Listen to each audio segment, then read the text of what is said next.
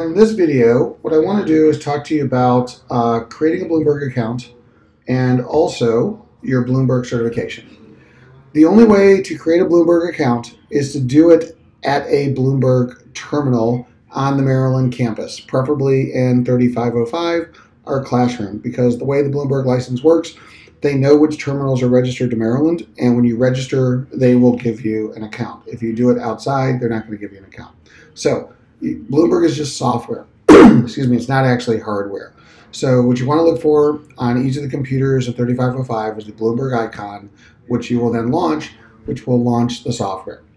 Now, you'll do this to either access this throughout the semester once you have an account, or it's actually where you will create an account for the Bloomberg terminal. And I don't know if you noticed it, but the serial number that flashes when you first log in is also part of their security, which is why they know what serial numbers are on the Maryland terminals, and you have to be at one of those to create an account. So when you launch the software, you can choose your language. So if you're not a native speaker of English and you want to see all of their screens in a local language, these are the languages available for you. But assuming I'm going to choose English, I then click the Enter key, which is the Go key in Bloomberg Speak, and I'll be presented with this screen. I can type in my login name or password if I have one. Now, you won't have one, so what you'll do is down here, there's a screen that says Create a New Login. You'll click on this. So basically, it's going to ask you very simple questions. Basically, who you're creating the login for, myself. Have you ever been a Bloomberg user before? Probably going to say no. Hit Next. You'll type in your first name, last name, and then choose a login name. Basically just letters. And then type in, what's most important is type in your cell phone number. And then email address, where it says company email. It doesn't have to be a umd.edu email. It could be any email address, but it's got to be a real one because that's where you're going to validate.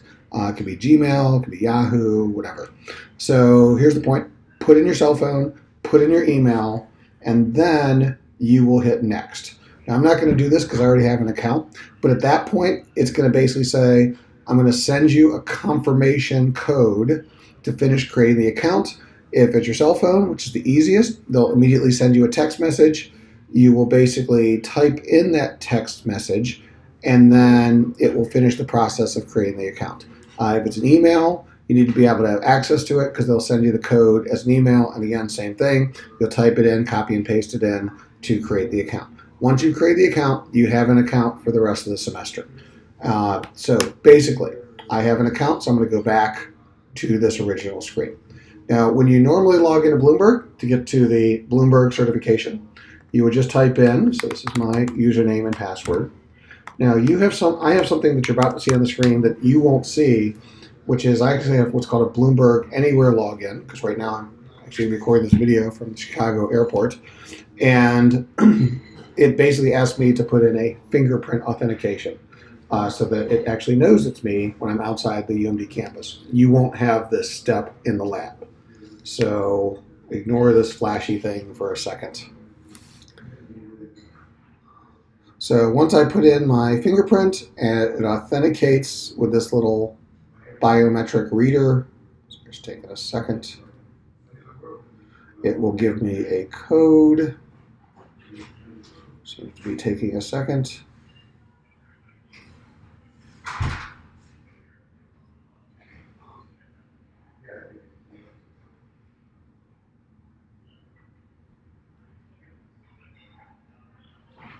Come on, Bloomberg. There it is. And then it lets you in. So again, that painful 20 seconds won't happen to you. So what will happen is exactly this. Type in your username, password. It'll pop you up to the company that you were last on. Happened to be the PVH case that I was preparing you for. I'd gotten data out of Bloomberg.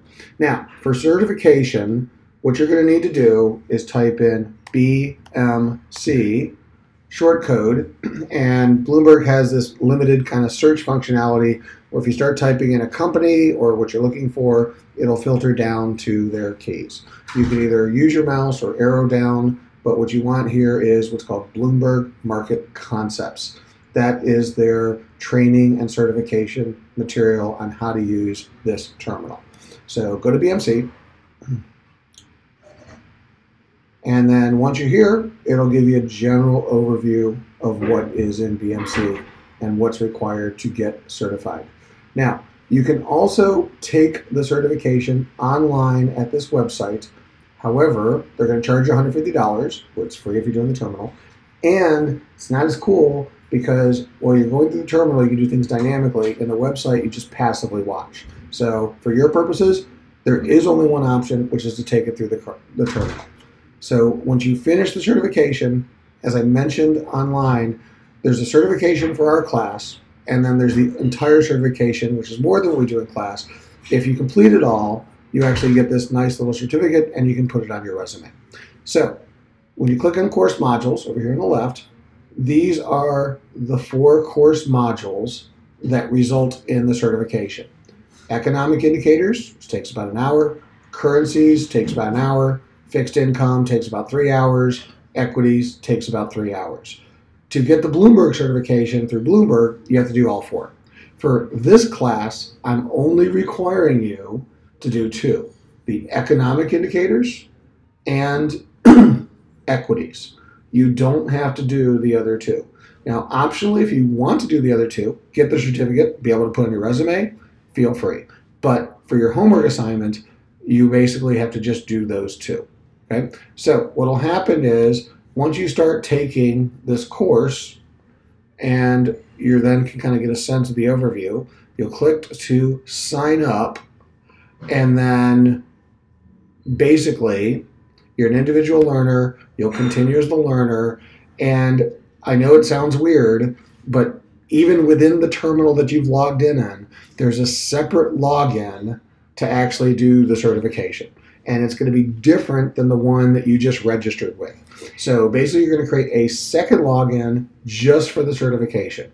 First name, last name, email address, password. Are you taking as part of a group? You can say yes. If you go back to Elms, I posted in the assignment a code which is tied to our class. This is where you'll type in the class code. Now, here's the thing. By typing it in here, it means that we can then search for who is typed in the code and get information access. But for purposes of your grade, think of this as a backup plan. What then happens is you check this, sign up, and then you'll start the certification, and then you won't have to log in. But if you do re-log into the BMC, remember the separate email address and password you did for the certification because it's not your Bloomberg account. So basically what you'll do is you go to a screen where you'll then start to do the materials. Included in the screens, which will be a combination of text, screenshots, and multiple choice questions throughout, you'll answer some questions. At the end of the module, once you've answered the questions and gone through the material, it'll give you a score. When you refresh what's this screen on the other side of a login, over here, it'll give you your percent correct. You must have 70% correct in my class to be certified. Now, Bloomberg doesn't have that highest standard. You can just kind of go through it. You can click through. You can actually score a little worse, and they'll say you've passed. But what you're going to submit is a screenshot showing that for economic indicators and for equities, you got 70% of those multiple choice or more correct. Now, when I tried to play around with this last year, just as a quick FYI, I've been using the terminal for 7 years, and I just breezed through the material and just tried to answer the multiple choice questions without reading the material, and I got like 30% right. So I'm also going to give you a suggestion that the only way that you can score proficiency is if you go through the material, because the multiple choice questions are very specific to what you just read. And so here's the thing. If you go through and you see your score, and for one of these 2 sections, it's not 70%, Bloomberg does not let you take this again. So what will happen is when you go back in to BMC, you'll have to sign up using a different account within the terminal, not your Bloomberg account, but the BMC account, a second account, and then you take it as if you were starting from scratch. So, for example, let's say you pass equities but failed economic. Then create account number 2, log in, take equities, make sure you pass with 70%. You will then submit 2 screenshots, the one showing that you passed one and the one showing you passed the other. If you do both and pass, then just submit 1 screenshot. So the key is by the beginning of class on Monday, I believe it's February 5th, actually 10 a.m. that day, you must have completed this certification. We're going to be using Bloomberg in every class this semester. This is important. And then on February 14th, Bloomberg is going to be with you to do more advanced training beyond what's on the certification. But I wanted to put this video together to give you a little bit more of an insight of what you need to accomplish and how you need to accomplish that. Good luck. Look forward to seeing you soon.